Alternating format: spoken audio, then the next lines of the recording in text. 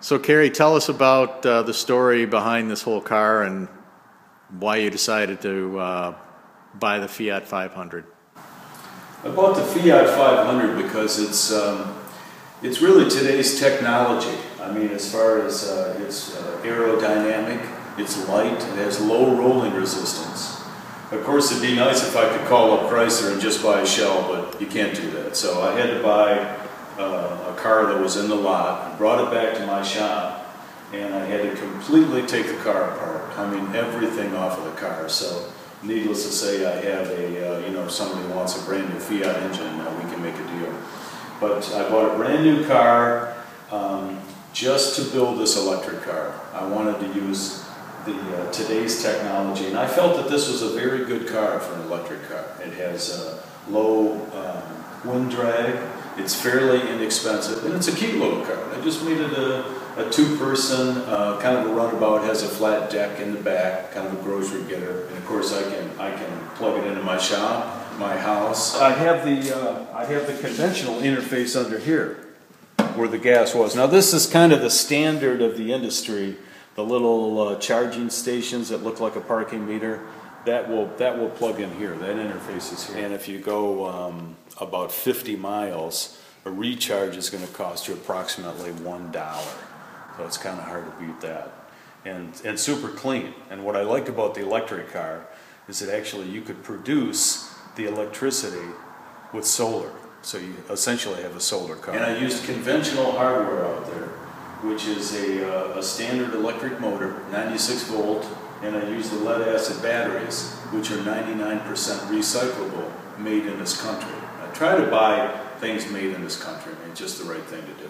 But I like the electric car because it's you can make electricity from solar. I mean, you can be totally green with this. And I reuse the 5-speed manual transmission in here, so I actually shift it. So it's fun. You can start from the traffic light. Everything is stopped. You're sitting there, you're not using any energy at all.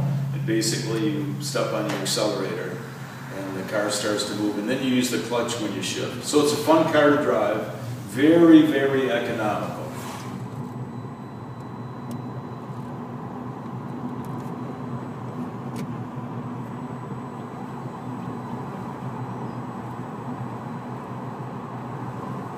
Really, all you can hear are the tires.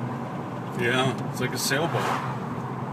It's kind of nice to hear everything in the environment. So how long did it take to build this car? You know, I get going on something, I can't stop. I mean, I had other projects that are going on, but I just worked day and night, and I did this whole project, including demoing the car, in 2 months.